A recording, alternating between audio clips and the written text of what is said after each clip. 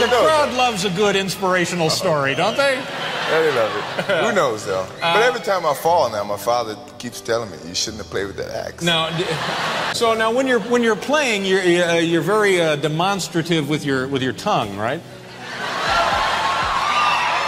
I don't know what I'm doing. Yeah. It's a habit that I've gotten from my father, who I really get on him about. Give me a bad habit, but I just can't get rid of it. Yeah. So anyway, do you guys have a shot at winning the title, or is it going to be tough in New York? Oh, we got a shot. Got a shot? It may be slim, but we have a shot. And then let's say you do win the title, or let's say maybe you don't win the title, whatever. Then your off season begins. What kind of things do you do in the off season?